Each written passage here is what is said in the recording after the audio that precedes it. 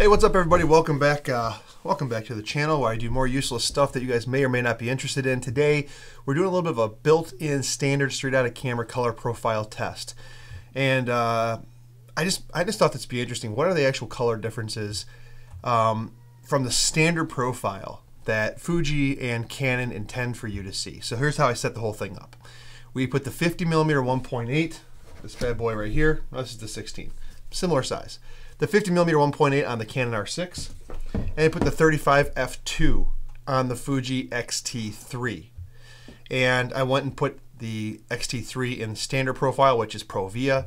Now, in saying that, would ASTI have been better? Would some of the other simulations been better? Maybe, but I can't pick them all.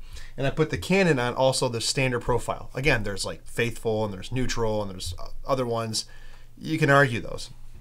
And I wanted to shoot the 51.8 versus the 35 f2 to see what differences actually exist.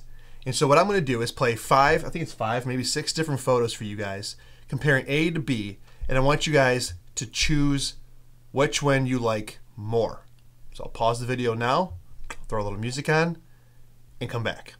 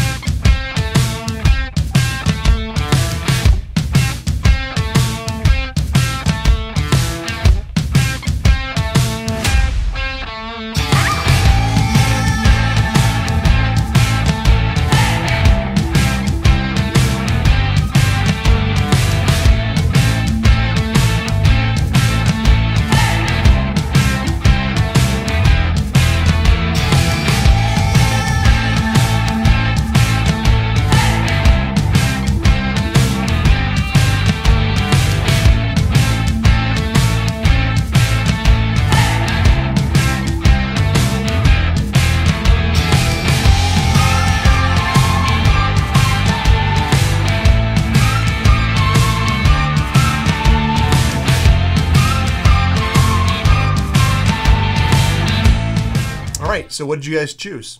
Was it A or was it B? All of A was Fuji, and all of B was Canon. And there's a couple giveaways in that I thought were obvious. One, the Fuji colors seem to lean towards more of the green or kind of the punchy colors. And the depth of field is just a little bit different, whereas the Canon colors are definitely more magenta. That's an obvious giveaway. Now, in some of those, I shot the lenses both wide open, so you'll see the depth of field difference. And some of them I stopped down to equivalency. So if like f4 versus f5.6 or f5.6 versus f8 to kind of keep things as close as possible. But I found it kind of interesting because I realized in some of the photos, like the one of the plant, I like the greens out of the Fuji a lot more. But I actually prefer that little teal bird feeder thing and the picture of the gnome. I like the way the Canon looks better. More kind of that brighter, more magenta type of look.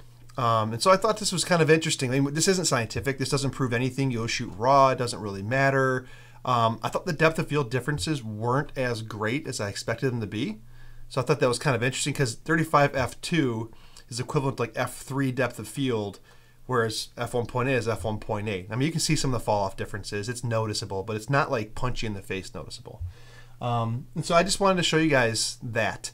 And I'll tell you, so far, after 3 or 4 days of playing with the Canon R6, it's interesting because this camera is like a cheat mode for anything, autofocus, video, whatever. Ergonomically, it's laid out really, really well. I still like picking up the X-T3, to be honest with you guys. Just because I kind of prefer the way Fuji has some of their stuff. But maybe it's just muscle memory. Maybe it's just some muscle memory. In any case, I just wanted to show that to you guys. Oh, one other thing. Remember I mentioned my X Pro 3 having some focusing issues here and there? Now, this is a pretty rare occurrence, but I noticed that my X-T3 did it for the first time since I've been paying attention. If you look at the picture of my son, and I'll enhance the photo here for you guys, you can see that the Fuji eye detection did not realize his closest eye, which is kind of closed, was an eye, and it focused on the back eye. And because I had face eye detection on. So the one thing that's obviously abundant between the two cameras, if you played with both, the Canon autofocus tracking and like recognition is it's something. I think it blows Sony out of the water.